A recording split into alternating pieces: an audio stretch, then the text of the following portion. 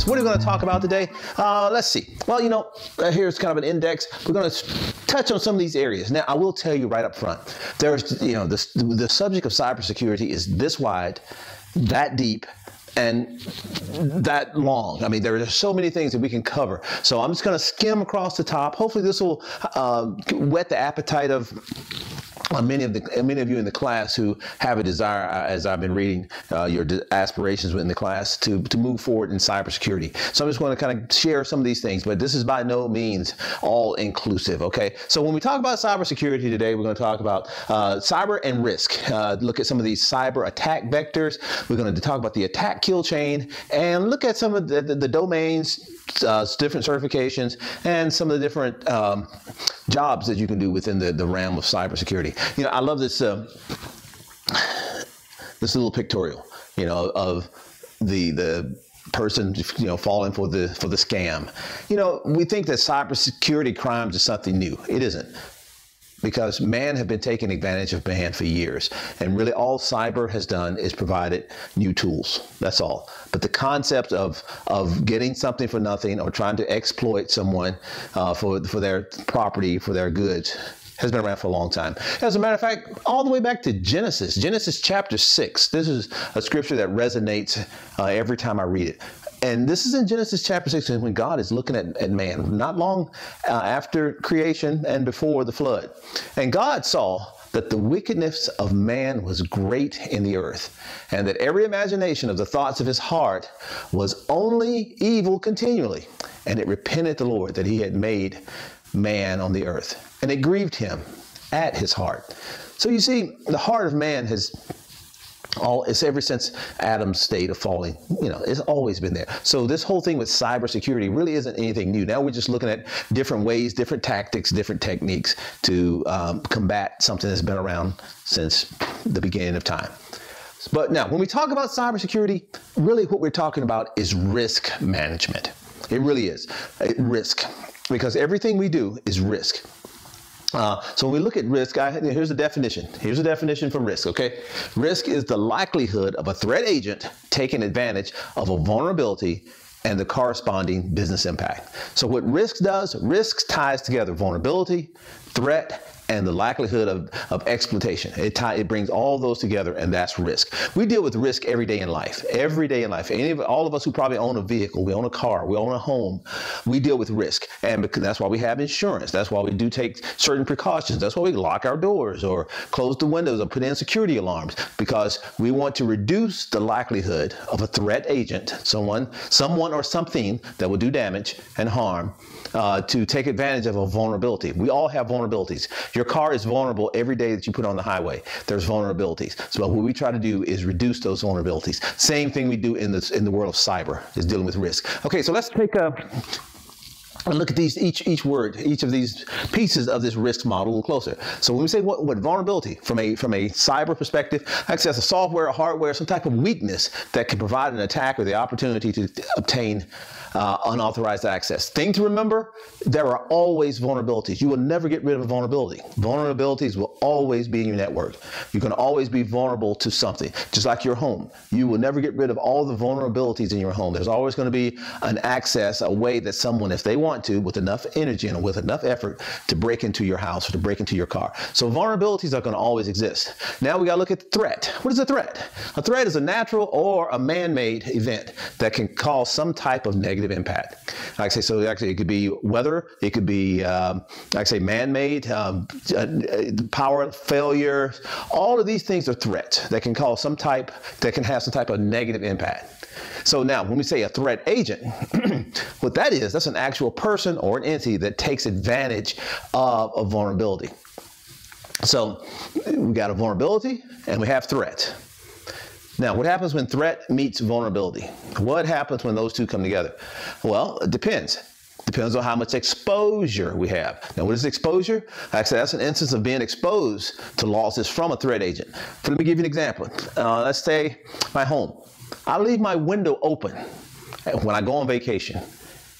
Okay, that's a vulnerability, right? Yes. Now, are there threats? It depends.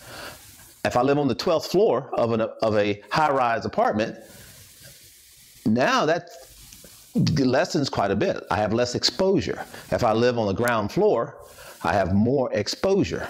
So, or my threat vector is bigger. My surface threat, the surface, attack surface has gotten much bigger. So now the threat gets greater. And now especially depends on if my window is facing out toward an open street or an open alley where there's many people who walks by. But now what is the likelihood that a threat agent is actually going to come through that window? Well, that's the risk that I have to be able to mitigate. And I do that with some type of countermeasure. And that's what a countermeasure is. That's a way of mitigating or lowering risk. And in the cybersecurity world, we call these controls. If you work in cyber, you're going to hear this word all the time, controls. What type of controls do we have in place to mitigate risk? And when we say mitigate risk, there's many ways of doing that. Like, if you think about risk, there's about 4 or 5 things we can do with risk. We can accept risk, meaning that I'm just going to hope that it never happens. I'm just going to accept the risk.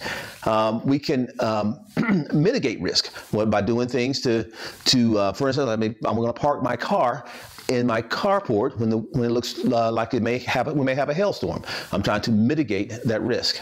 I can actually get rid of risk. Let's say with your car. If you sell your car, you have just removed the risk of it getting damaged by a hailstorm. We can also transfer risk. That's why you have insurance.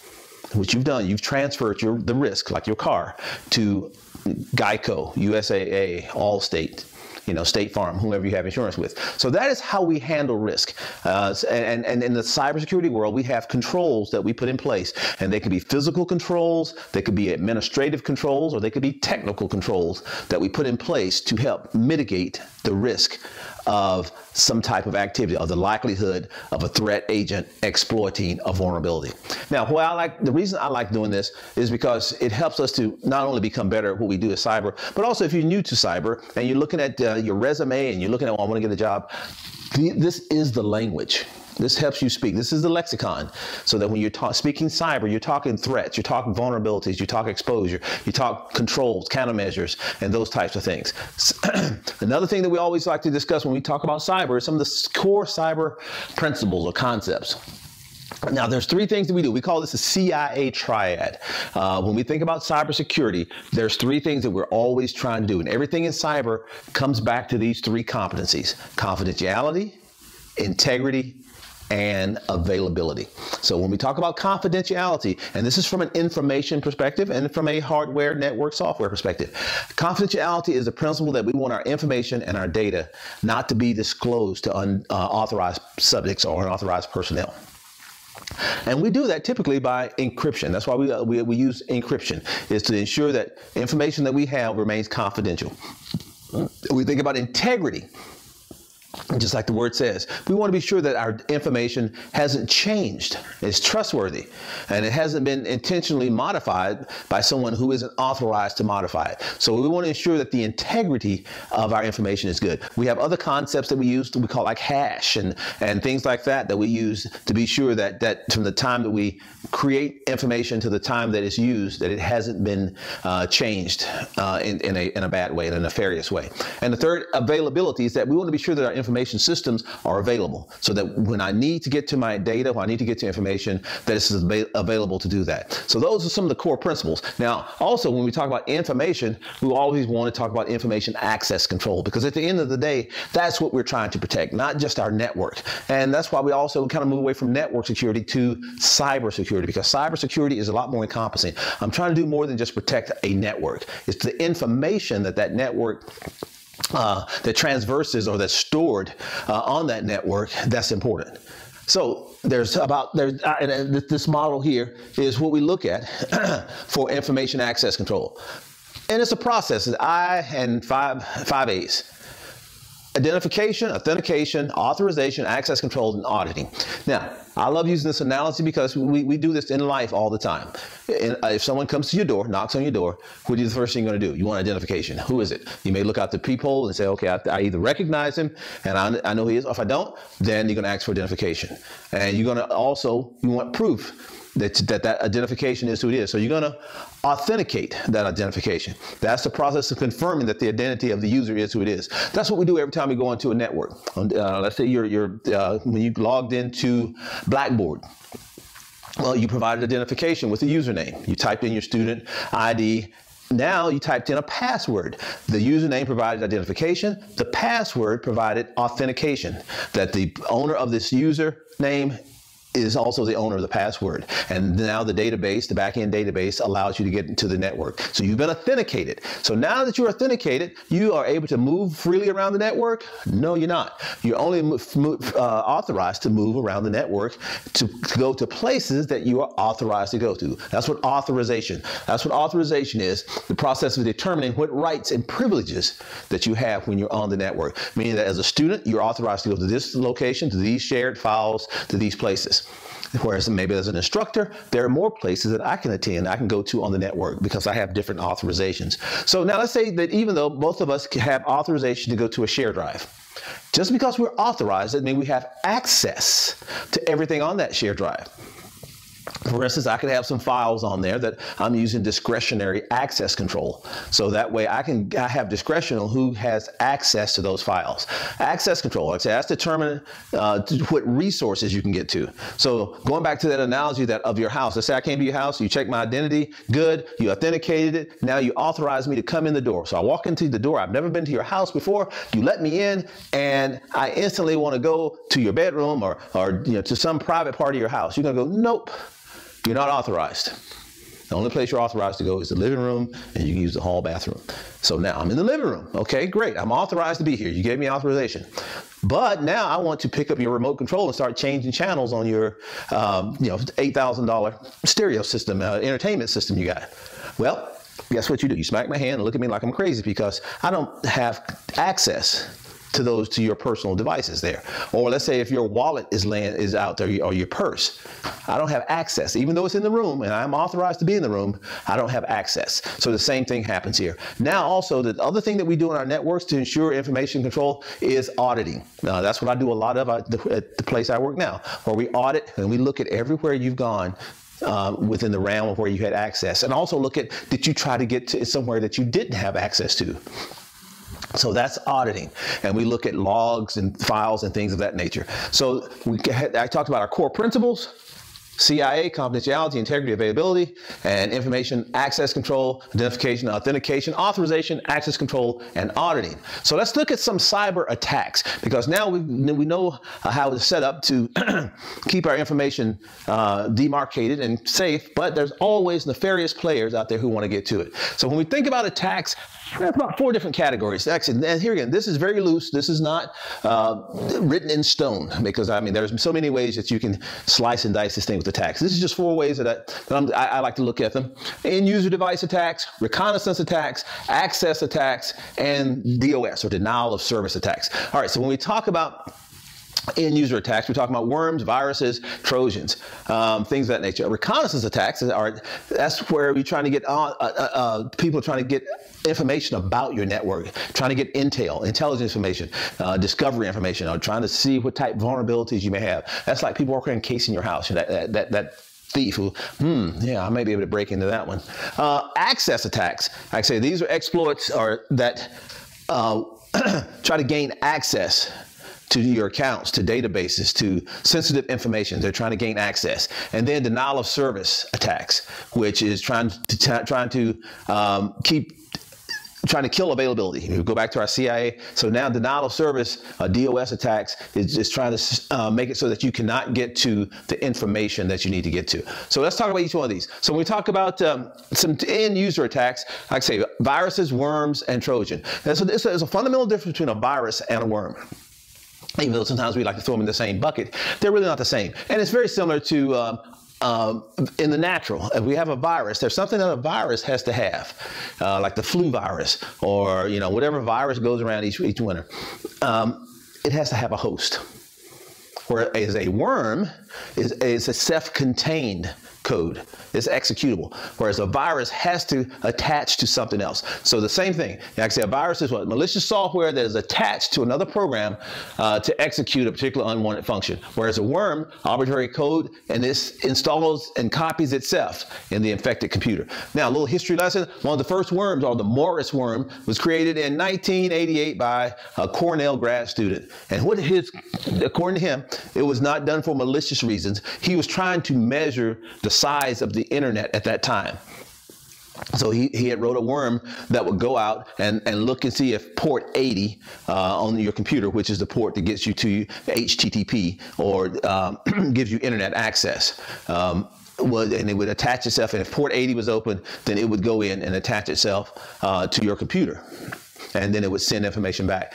And it inadvertently caused millions of dollars of damages and resulted in establishing what we call now our CERT teams. If you see on the bottom here, CERT, yeah, that's our U.S. Computer Emergency Readiness Team. And this is at the federal level. And then it breaks out at the state level down to the organizational level with the CERT teams.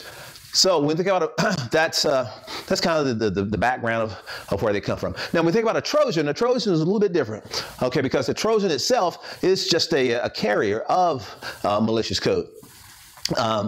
Like I said, and the fact that the entire code was written to look like something else. We've all probably experienced Trojans, and it was a way of, based on the Greeks, Troy, attacking Troy, and they gave him the Trojan horse, the big wooden horse. I'm sure we all know that story.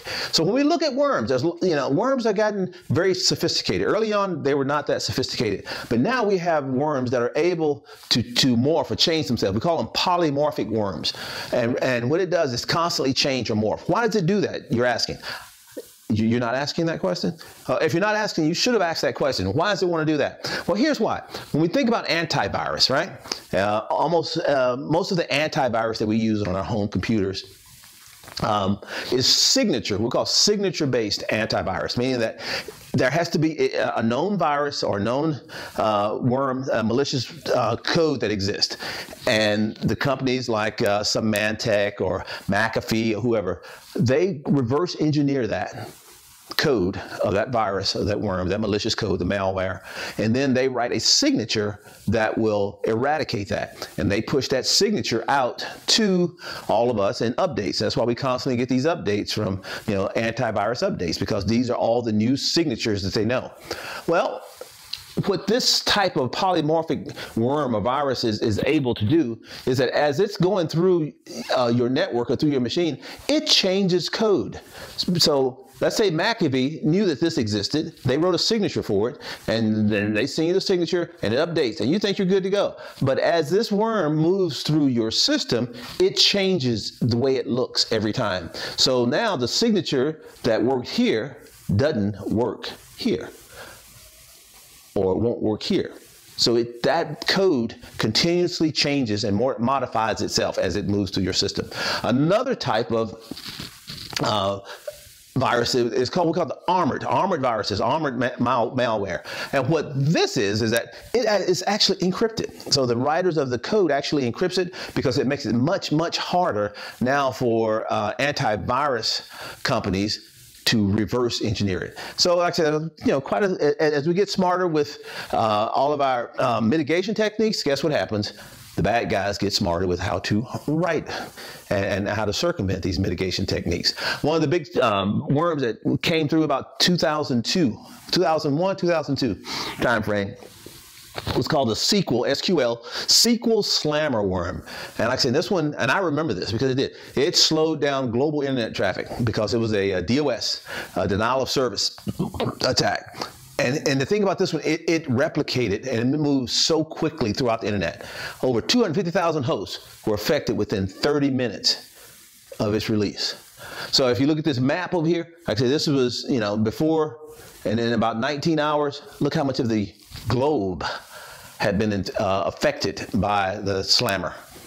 Now, and where the vulnerability was, here again was, and actually almost all of our software, if anybody ever tells you that, well, this software, this computing system doesn't have vulnerabilities, don't believe them. It's not true. Okay, because it all does. Anyway, this was your Microsoft SQL Server. There was a vulnerability. Microsoft had pushed a patch out later to help eradicate that. Okay, when we talk about Trojans, we mentioned that earlier, and I'm sure we've all probably seen, or on our computers, these different ads, pop-ups, things like that. Someone trying to get you to click on a link, and also in emails. And especially now, like I say, you really have to be careful with your email attachments. And clicking on links in emails. You want to ensure that that if you have an email that from someone or it's an organization you're not sure who it is, be very careful before you click on any links, any headers, any attachments in that email, because you don't know who that could be. So really look at the URL, be sure that it's LinkedIn. Just because the page looks like LinkedIn or the page looks like your financial institution, that does not the case, because I can stand up and I can replicate the front end page of any financial institution, but in the background I may have a completely different URL that's taking you to my nefarious website. And there's so many different types of Trojans. That just kind of gives you a list of some of the different types of Trojans that have been out there and discovered and what they do. All right, next type of attack we talked about was what? Reconnaissance attacks, also known as information gathering. Like I say, it's the unauthorized discovery, mapping of systems and services. 3 different types of reconnaissance attacks we're going to talk about here: social engineering, internet information queries, and packet sniffers. So when we think about social engineering, honestly, this is probably one of the greatest threats that we have now is social engineering. Why? Because it's the human factor. It's the human factor. And that's the factor we have no control over. That's why in organizations, we spend a lot of money in administrative controls like training, user awareness, general user operation principles, because I can lock down my network with firewalls, with intrusion detection and prevention systems and ADSs and everything else. But if the user clicks on something that's malicious, all of my security is gone. Really, it's just like your home, right? You could go to your home and you could have the best ADS security system. You got cameras, you've got all this stuff, motion detectors set up, everything else. But what happens if someone rings the doorbell and your 14-year-old teenager opens the door and lets them in? All of your security is for naught, because they are authorized now to come into your house. The same thing happens on our networks. So that's why social engineering is such a huge threat. And it's a large vulnerability. And now, different types, like say phishing. I'm sure we're all familiar with phishing, but there's different types of phishing. Phishing is like when you may see this, where you get the emails that are trying to get you to go to some type of nefarious site. We see those all the time. But then there's this thing we call spear phishing. Spear phishing is when I'm targeting someone or a group within an organization. And so this is why I call it reconnaissance, because before I go to attack, to launch my attack, I'm going to use social engineering to do a lot of my reconnaissance work. And the reason for that is it helps me to reduce my workload if I'm an attacker, because I'm always looking for the easiest target. I am always looking for I don't want to spend a lot of time on hard targets. So the way I find those easy targets is through social engineering. I want to send emails, spams, get those things out there, and hopefully somebody in the organization will click on one of those. And then we have whaling, like I say, and that's when you go for the big fish. You're going for the guys at the top, and you really want to, it's kind of associated with spear phishing, that you're targeting them, but you're targeting, the CEO, the CFOs, those C-staffs, and those kinds of people in the organization.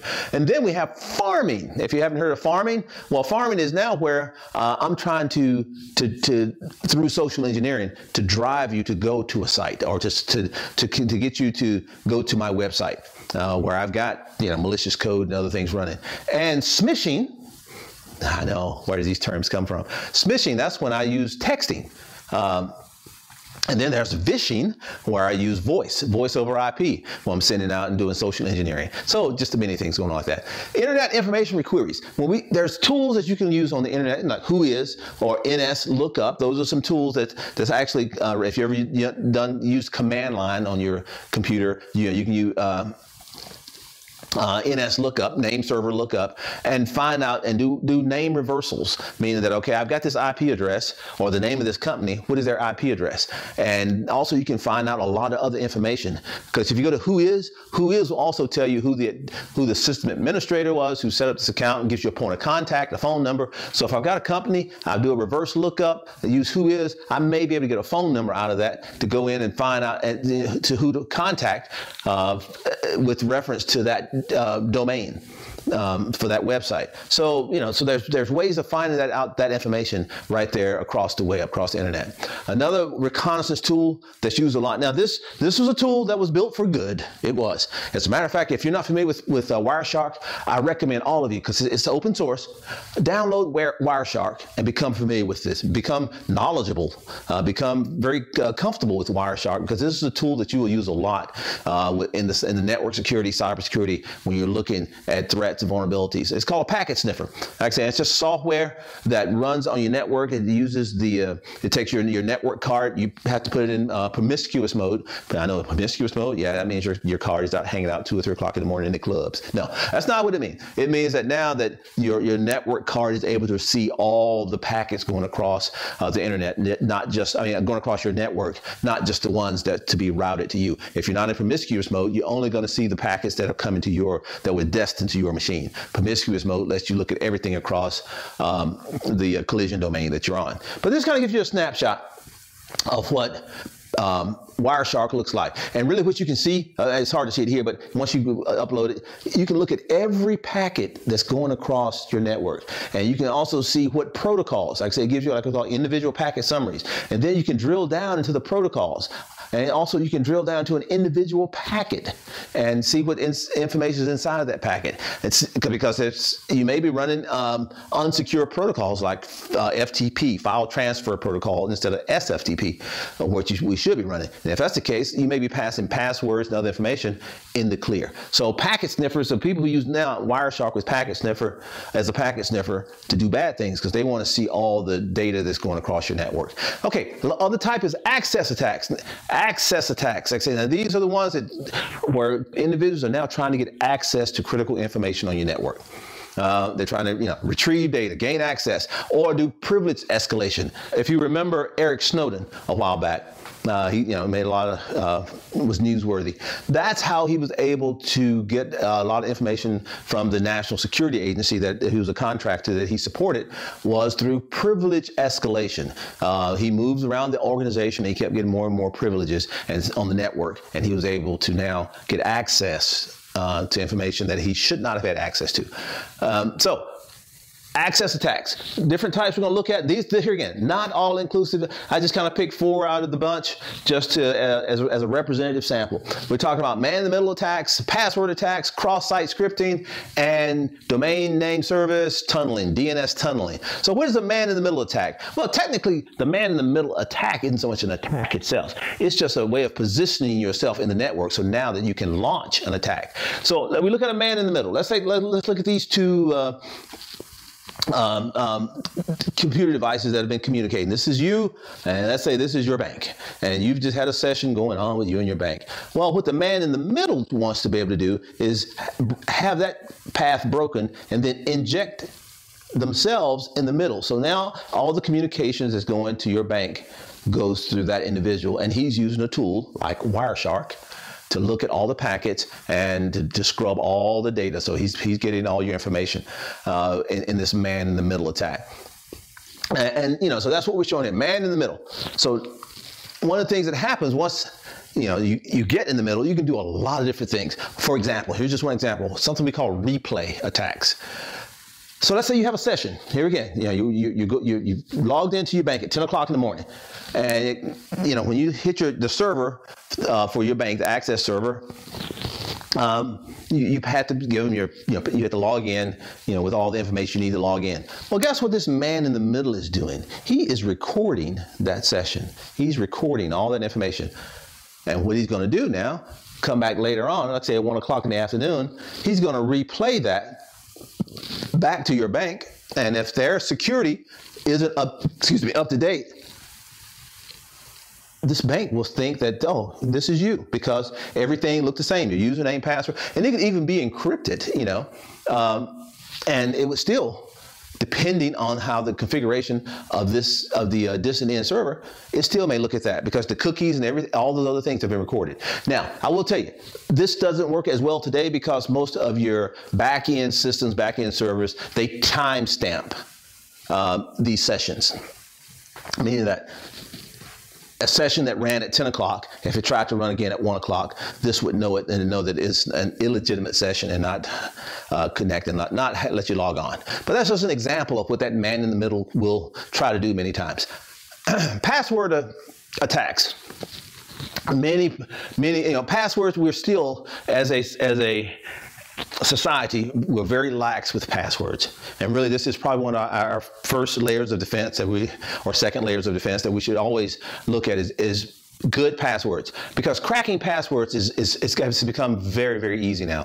There are software tools out there. Like I said, the one you see here, this is just an example of Lothcrack that basically takes a hash of passwords and generate plain text passwords from them. And what that means is that when you create a password, that password that you created isn't physically sitting on the server. It's a hash, or there's a numerical representation of that. That's what's sitting on the server. So when you type in your password, it rehashes it or re-encrypts it. It's a type of one-way encryption, and it should match letter for letter, character for character of what's setting on the server. If it doesn't, you won't be logged in. So this is what this does. It's able to take those hashes and generate the plain text password back from them. Two typical kind of types of password or methods. One is what we call dictionary cracking. Dictionary cracking is that where it looks at every word that's in a dictionary and tries to match it up and does computations with a dictionary to see if it can figure out what the password is. The other one is what we call brute force. That's where it tries to use every possible combination. So let's say you have a 8-digit password. It's going to try to use every feasible combination. Now, as technology gets improved, as memory is better, as computer speeds are getting faster, it is getting easier and easier for computers now to generate brute force. Before, it would take them forever, years, hundreds of years. This time is getting shorter and shorter. If we ever get to the place where quantum computing becomes a reality, a day-to-day reality, the way we do passwords, the way we do encryption is completely broken, because a quantum computer will be able to go through and generate every permutation of these large numbers in a relatively short amount of time. So more work to be done there, but don't let that scare you. Man, when we think about password attacks, like I said, there's all types of tools. John the Ripper, Rainbow Crack, WFuzz, Cain and Abel, Medusa. I mean, there's all these different tools. And most of these, you can download these, believe it or not, right off the internet and go out and start playing around trying to crack people's passwords or crack passwords on your own. You may say, well, why were these invented? Well, the reason some of these were invented was we would have nefarious activity on systems, and we would need to get into somebody's account. Because we didn't trust what they were doing. And so we need a way as the good guys, as the white hat guys, to get into their account. So that's where these tools were originally written for. Well, it didn't take long for someone to figure out, I can take a tool meant for good and use it for bad. Okay, denial of service attacks. Like I say, this is one that's probably one of the most difficult to completely eliminate, because DDoS attacks, they're pretty easy to execute. 3 different types we'll talk about: ping-a-def, smurf, and TCP send flood attacks. But there's a host of other attacks. Now, like I say, with a denial of service, I'm trying to keep you from being able to get to the service or the information that you need. Now, typically what you're going to see isn't a DOS. It's going to be a distributed DOS attack. Why? Because to be able to shut down a network, a server, because we have so much memory, I'm going to need a lot of pings, a lot of inputs. So how does this work? Well, what we got? We have an attacker, right? And that attacker usually has some type of command and control, a CNC server. Excuse me. And that CNC server it controls a lot of computers. Because many of your home computers, probably right now, you may have a bot, what we call a bot. Is a small piece of code that some attacker may have put on your computer. You would never know it. It's sitting there running in the background, but whenever they need to use some processing power, they're able to access your computer, access that bot, and now use your computer to do some type of nefarious activities. As a matter of fact, if we think about the Internet of Things, you look around your house, think of all the things that's connected to the Internet. Like probably some of you guys probably have those new Gucci refrigerators that's internet connected. You know, they've got the camera in the door and all that. But your Roku devices, smart TVs, washers, dryers, ovens. I mean, now everything is being connected. Well, guess what? All of these devices now, if we're not careful, they can be accessed and be used in a botnet. So all of these are here may not be just regular computers like we're thinking about. These could all be different types of networking devices that are connected to our network, that now someone has a command and control server that, so your Roku device or your smart TV could actually be passing spam messages and you would never know it. It's being used to pass that type of traffic. So what happens now? So now that I've got multiple computers that's trying to send, let's say a ping or spam to this one server, it's going to take it won't take quite as long for this guy right here to kill over and die, because now I have hundreds, thousands of computers that are sending information, that are sending pings, or that are sending spam, that are sending other types of who could be nefarious data to that one. So now it makes it much easier to crash that server. Hope that makes sense. Another type of attack, and this is similar, but it's a Smurf attack. Now, this is like a misdirected attack.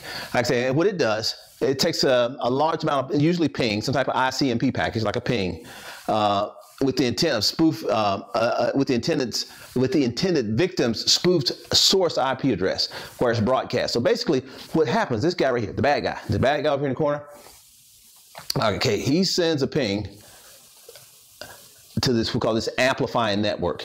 But instead of having his IP address, he's got the IP address of the victim or the target that he wants to hit. Because typically what would happen, if I would send a ping to here, well, this server is going to send it right back to him, because that's how IP kind of works. Is that, okay, I know the source address this came from, and I'm going to send it back. Well, what this guy does, instead of using his own IP address, he spoofs this guy's address. So 172.18.1.2. So now he may be at 172.21.1.7. Doesn't matter. But when he sends this guy now is going to send it back to where? Yes, 172.18.1.2. But what he's going to do first is it's going to be sent to all of these computers. Now, all of these computers are going to respond back to, you got it, 172.18.1.2. They're not going to come back to him. So that's how we do a Smurf attack. One guy hits it here, goes here, and sends it to the victim. And what this does is helps to mask or conceal this guy, because, and now when we start doing forensics, we start looking at, okay, how did this happen? All the IP address we're going to see is just the victims. Smurf attacks. Ping of death. This is one. This is one of the early attacks. You don't really see this as much because most of our software and operating systems, they're smart enough to know this attack. But it was called a ping of death because when you look at a ping package, a ping, the maximum size that it can be is 65,535. But what this bad guy would do, he would build a ping package that was bigger than that, huge, and send it to the victim. Well, the victim's computer gets this ping package that's bigger than the size that it's supposed to be, doesn't know what to do with it, and it just goes into a buffer overflow and crashes. Boom, they're dead in the water. So we looked at some different types of attack vectors, right? Access attacks, end user attacks, reconnaissance, as well as now we're looking at different types of DDoS attacks. The last one we're going to talk about is a SYN flood attack. This is an interesting one. If you are familiar with the internet and IP, there's this thing we call handshakes. For instance, every time your computer, with TCP, with Transmission Control Protocol, every time it wants to go out to the internet, for instance, and talk to a server on the internet, well, it does a handshake. First thing it does is it sends a SYN package, and then the computer at the other end goes, okay, I got a SYN package from this IP address. And it sends back a SYN-ACK package. Then your computer receives a SYN-ACK, and it normally sends back an ACK. I mean, that's what we call a handshake. So that way, those two computers, they validate that they're able to talk to each other. Now, what this type of flood attack does, the bad guy here, he's pretty interesting, because now what he does, he forges the sending address, meaning that he makes up a fake address. So now when he sends a SYN package, the SYN-ACK doesn't come back to him. The SYN-ACK goes to this forged package, this forged IP address that may not even exist. And if it doesn't exist, guess what? It never gets the ACK back. So every time he sends, and every time he does this computer now is sitting there with an open channel, an open access request, or a half-open connection. It's waiting. It's sitting in wait mode. I'm waiting for the, come on, give me the SYN-ACK back. Give me the ACK back, I'm sorry, because he sent the SYN-ACK. Give me the ACK back, and it's just, but it's going out here to nowhere, out here in the ether. So every time this guy sends one, this one uses up another channel, and just sitting there. Now, let's say this guy now uses the DDoS method we just talked about, where he's got a botnet.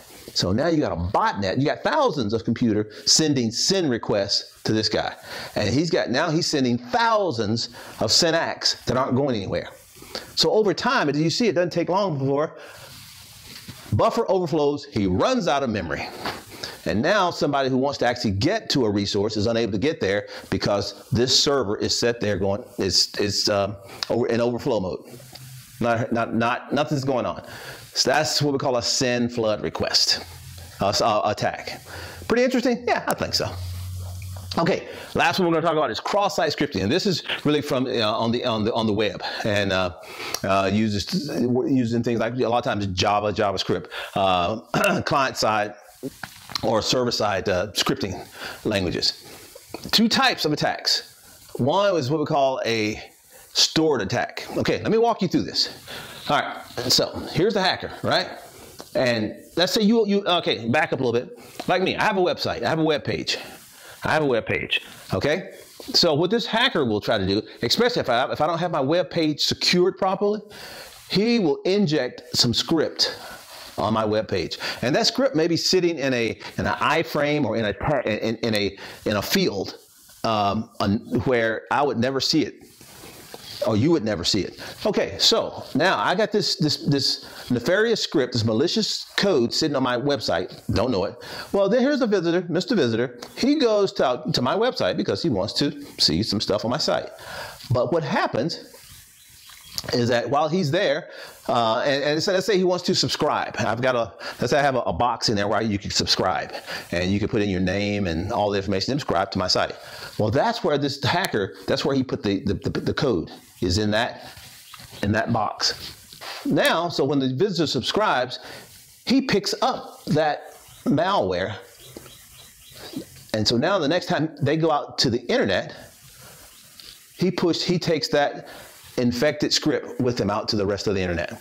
So it's a script that's being run across websites.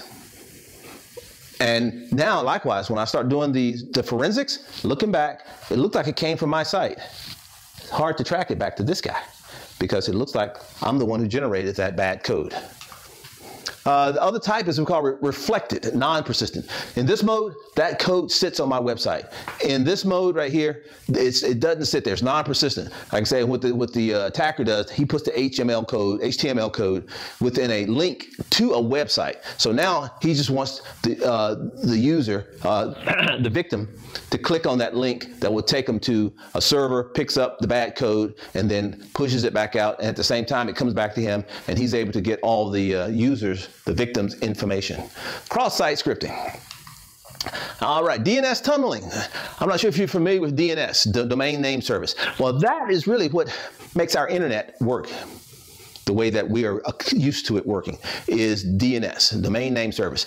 That's why we can, type in Google, or we can type Amazon, or we can type in getlministry.com, and it takes us to the website.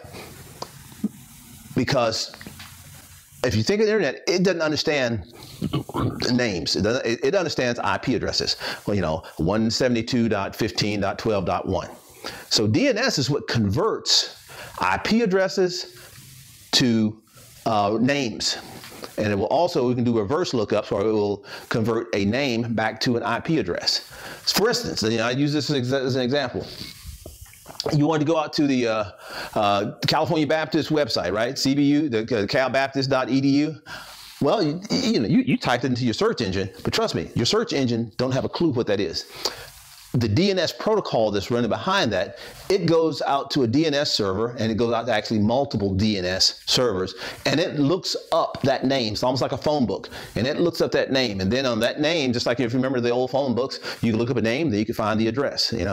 Well, it looks up that name, and it says, oh, okay, calbaptist.edu. Well, its IP address is 209.77.48.6, and it sends that back to your computer, and that's what actually goes out across the internet and now makes the connection, not Cal Baptist. All calbaptist.edu that you typed in, it just went to a DNS server that then recovered the actual IP address. So with that being said, and when they made this protocol, they never imagined in their wildest dreams, probably back in the, I think, 90s, when we started using DNS, that anyone would ever use it for nefarious purposes, for malicious reasons. But when you look at this protocol, it's made up of records. And within each of these records that make up this protocol, there are fields that aren't used.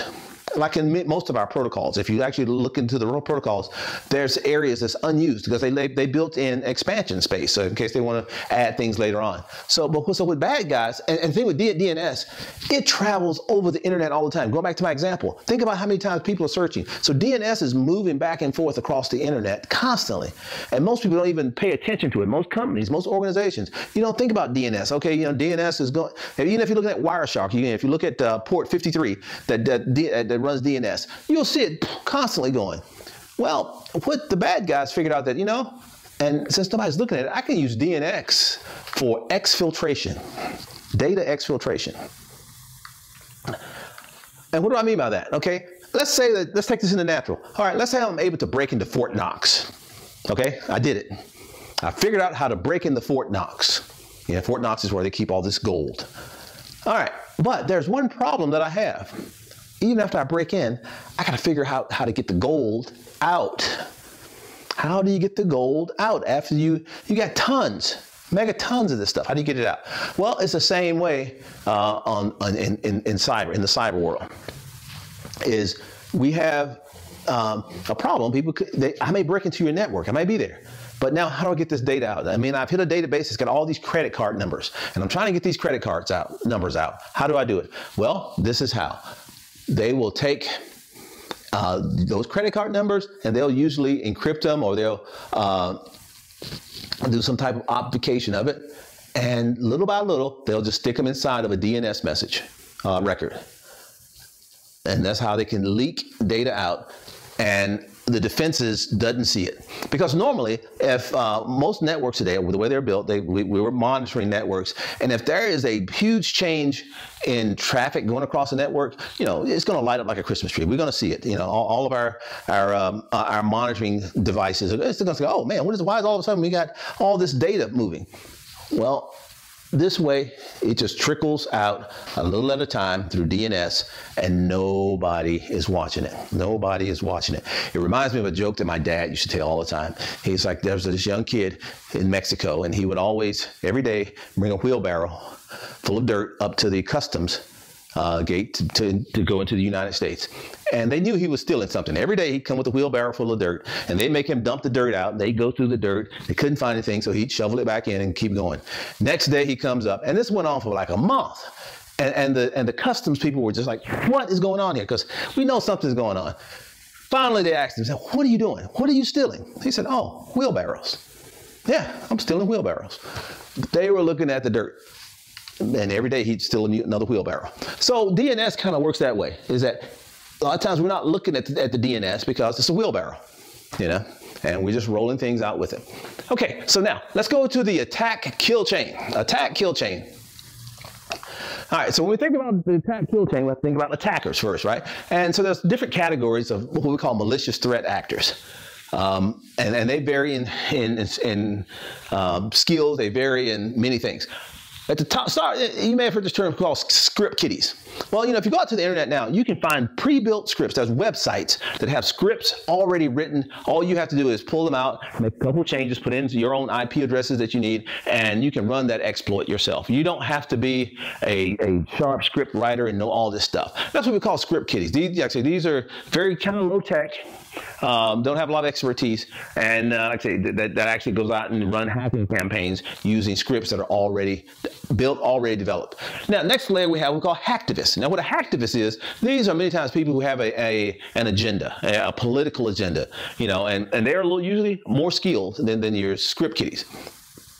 You may have heard of some of these groups like Anonymous or LoseSec, lose security. That's what it came from, LoseSec.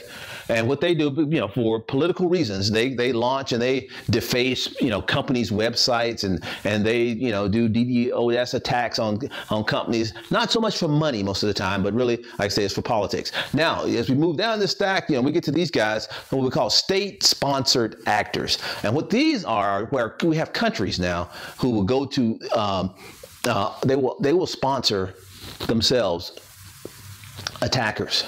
And these are highly skilled individuals. And these are the ones, it's kind of like when we talk about cyber crime, cyber warfare, who are actually now trying to attack infrastructure, SCADA systems, critical infrastructure. And we also have another category in there also we call cyber criminals. Cyber criminals are similar, to hacktivists or state-sponsored actors in the fact that they are very skilled, but they are after the money. Show me the money. That's their job, is that they're looking to exfiltrate as much currency, whether it's credit card numbers, whether it's Bitcoin, whatever it may be, they're trying to generate that. And the last type, believe it or not, is probably one of the most dangerous: insider threats. If you talk to any cyber analysts within the industry today, they will tell you that where a lot of our attention go is to trying to combat insider threat. Why? Because if you are inside the network already, you have access, you've got permissions, you've got all these things. So it makes it much harder now to track, and you really have to do a lot of auditing to look at the movements of people within the network to be sure that they're not exfiltrating company intellectual property, things of that nature outside of the organization. So now, how do these attackers go about their business? This is what we call the attacker kill chain. And it's very similar to what we used to do in the military. Actually, I'm retired Air Force, and when we would have missions, especially when I was like in Saudi Arabia, doing Desert Storm, there was a process that we went about. So it's very similar. It starts off with what we call reconnaissance. We talked about some reconnaissance attacks earlier. Well, the bad guys do that. They try to gather as much information about the network, about potential targets. Who's going to be the best target, before we can prosecute a target. Now, once they figure the target out, they go into the weaponization phase. Weaponization, like I said, that's where now let's start putting together what type of cyber weapon that will marry up with the based on the recon that we got. Is it going to be a virus? Is it going to be a worm? Do I do a phishing attack? And we look across those. They look across those. Then once we got a weapon, I got to be able to deliver that. Unlike we in the Air Force, we just strapped a couple of heat seekers on some F-16s and F-15s and F-22s and go for it. No. They're looking at things like email attachments or phishing emails, USB ports, USB drives, all those kind of things, how they can get this weapon, this is software into the network. All right, then once it's in, you got to be able to do exploitation. That's where you're looking for weaknesses in applications, weaknesses in operating systems or users. That's where user training comes in. So because now they're looking for that untrained user who will click on that Trojan that they just sent out. So you got to figure out how to do the exploitation. Also, that's why we do hardening, operating system hardening, application hardening, where we shut off as many ports, we shut off services that are not used. Installation, okay, we look for a way in. Now we got to actually install it.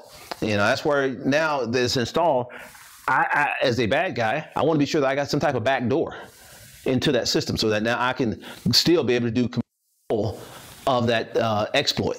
So CNC, like I say, that's now that I've installed it, Now that code is ready to start beaconing back. Say, okay, I'm installed. Now it's trying to reach back to the server, to the hacker server. So I've got it, like I said, I've got it installed. Now I got command control. Now it's time to do what we call actions on objectives. What we call warheads on foreheads, bombs on target. And so now I'm ready to actually do the dirty work of trying to exfiltrate intellectual property, whatever it may be, data thieves, bandwidth theft, whatever it may be. Now I've done that. But we go through those steps. So if you look at the bottom down here, we kind of lay this out. You have in phases where you got the targeting phase. That's where you recon, your staging or weaponization. And then we actually go into the compromise phase. That's where now we're going to launch, do the exploit install, and this is where the data breach actually happens. Now, there's something called APT, Advanced Persistent Threats. This may take years, especially with nation-state actors that we talked about on the last slide. That once they got here, because you don't want to move too quickly. You start moving too quickly, then someone's going to notice that there's there's activity, malicious activity. So that piece of code may sit here for 6 months, a year, before we actually go here. And the breach may be so small and so slow that we're just exfiltrating little bits of data out at a time. So it's advanced persistent threats. That's what we talked about there.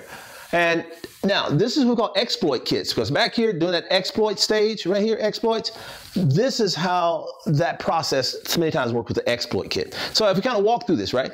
And one of the things that when they launch a kit is many times it's done on, across the web, across the internet, on a compromised website, because people aren't doing their cybersecurity due diligence on their websites.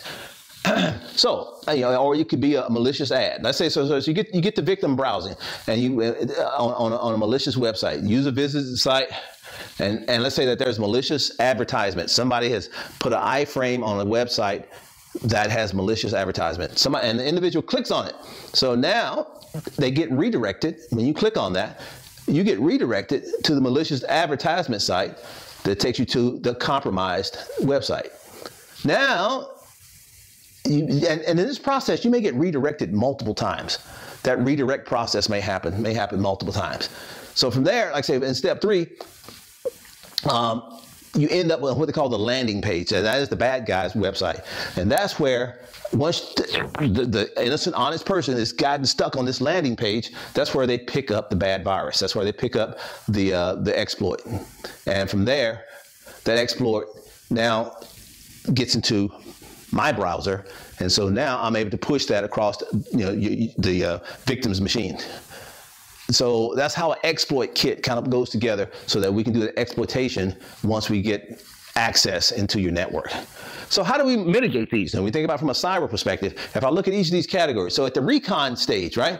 At that first stage, well, things like firewalls and intrusion detections systems. That's where you want to be sure those types of cybersecurity tools are up and working, that you got good firewalls, or even with what we call next generation firewalls that are even much smarter at looking at people who are trying to do like packet sniffers, that you want to instantly see that somebody is out there pinging every port on your network, that you can block that down. Or somebody's trying to run this tool called we call Nmap, that is they're trying to enumerate your network and see what ports you have open.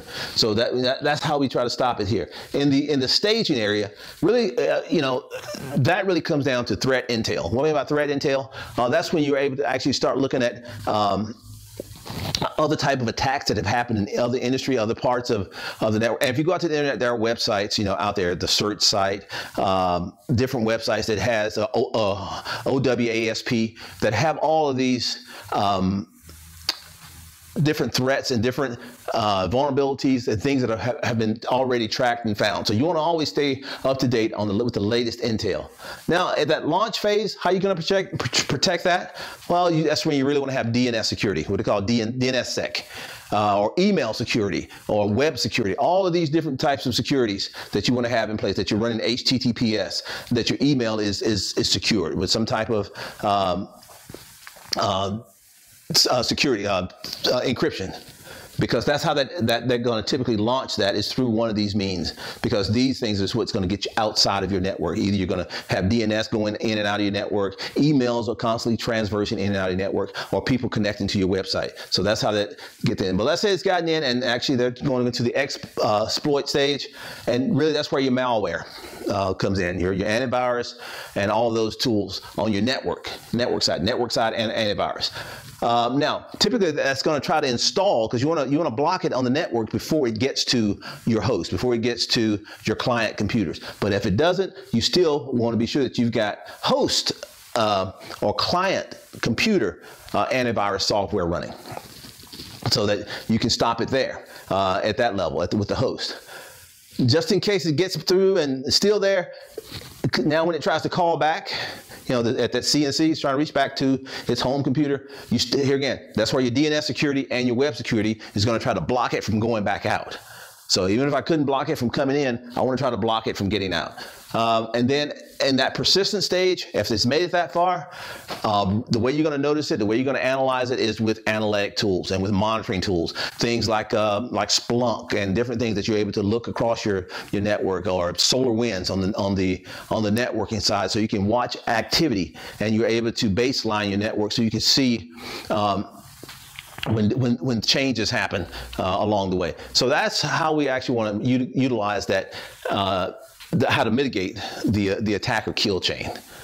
Hope that made sense. I know, that's a lot of information we're putting out here today, a lot, but that's why we video it, so you can go back and watch it again and again and again and again. All right, we're going to end up here on domains and certifications. You remember, I think it was week 1, I made the analogy of IT and cybersecurity, right? IT is kind of like the plumber, whereas cybersecurity is kind of like your water inspector. That plumber, they want to ensure the pipes are together, but they're not as concerned about the quality of the water going through the pipe as the city water inspector. Well, cybersecurity, we're concerned about all of those, but especially about the information, and that we're protecting the information. And because of that, that's how the industry, the career is set up around domains. Actually, these are really, I took from my CISSP cert, but if you go to almost any of the others, there are similar domains that are set up. Right now, they use 8 domains for everything from identity and access management, security assessment and training, security operations, software development. Now this is your networking piece, communication and network security, security engineering. How do you engineer cyber in? Because like we try to say in the industry, is that cyber is something you want to bake in, not strap on. Meaning that you want to start thinking about cyber right at the beginning, at the engineering phase of new products, of new software that you engineered in. All too long, we've been strapping it on. I mean, we make a product, and then we send it to the security guys, okay, make it secure. But usually by that time, it's too late, especially if I got to go back and make massive changes to code and things like that. Asset security and risk management. So we think about those domains. You see, that's very broad. That covers a lot of real estate. And so because of that, you see we have, there's a lot, and this isn't all. This is just kind of a short look at some of the different positions within the cybersecurity profession, where you've got network security engineers, and what they do here again is how you engineer security in as you're building out your network. Information security analysts, like I say, those are the ones that are looking at maybe at a SOC, at a security operations center, where you could be a tier 1 analyst or a tier 2, tier 3 analyst, and you're watching real-time events. Security specialists, like I say, same thing. A lot of times they're working a lot of your accreditation packages and things of that nature, because there's a lot of paperwork that goes along with that, or the risk management framework of being sure that all your security controls are in place and things of that nature. Security administrators, like I say, they're the ones who do a lot of times the day-to-day network security administration of building ACLs and establishing permissions and privileges. Network security architect, actually that's pretty high level. Now you're looking across not just an individual domain, but across your industry, across your business, at the business level of understanding, how do I need to architect, not just engineer, like I say, this is the guy that's kind of doing the nuts and bolts, but how do I need to architect my network, my domain, so it's still meeting my customers' requirements. They pretty much kind of touch base a lot with the C staff. So that here's where the organization is going. So now do we start moving to cloud, start making those decisions? Do we start outsourcing things? Well, now how do I build security into this architecture? And then same with security engineers, systems engineers, because not only do we want to be sure the network is secure, but all this, look at it holistically from a top down, from a systems view. And also, and we're going to finish up here on this slide, I think it's the last one, there's just a plethora of certifications and organizations that provide certifications, whether it's SANS, ISICA, Cisco has quite a few certifications that are very good. Many of you, when you first start out in the industry, you're probably going to start with a Security Plus. You're going to go to CompTIA, TIA, they sponsor the Security Plus, because a lot of the organizations now, especially if you plan on working with the DoD or some federal agency, will require that you have as a minimum of a Security Plus certification before you can have any type of privileged user access to their network. You can be a general user, but before you can have any type of privileged user like a system administrator or hold any of those positions, you're going to have that. Certified Ethical Hackers, CEHs. Yeah, I know that some of you guys are probably interested in that. And if you do, I tell you, I highly recommend that you download, I don't know if you're not familiar with Linux or not, if you haven't had experience with Linux, but if you're looking at doing anything like certified ethical hacking or digital forensics, any of these, that you really have to, I would say download Kali Linux, K-A-L-I, Kali Linux. That is a Linux distribution that has all of your certified CE8, certified ethical hacking tool sets built into it. So, you're going to get the password crackers, you're going to get exploit kits, Metasploit. There's many tools that's built into Kali Linux. Highly recommend, if you're looking at trying to do this cybersecurity path, that you become proficient, fluent, and with Kali, because that's kind of an industry standard. There's so many other areas. For instance, I know some of you guys are interested in the medical background. Well, within the realm of the medical world, there's a healthcare information system and privacy practitioner, because there's so much that goes along with HIPAA and all the associated securities associated with the medical industry. Yeah, it has its own set of certifications that you can press out toward. Another growing area is a certified wireless security professional, because now if you look at how much wireless we've got going in and out, bring your own device type of things in our organizations. So now becoming proficient as a wireless security professional is another growth path. All right. We covered a lot of ground today, didn't we? Whew. A lot of information, I know. But I just want to be sure that I know that able just to share some of my experiences and things that I've worked with over the last few years, and hopefully it'll help you out, help you make decisions, especially if you've been interested in going the cybersecurity route. All right, God bless you. If you have any questions, as I always say, be sure to to email or shoot me a text, whatever you need. Hope you enjoyed this. Have a blessed week.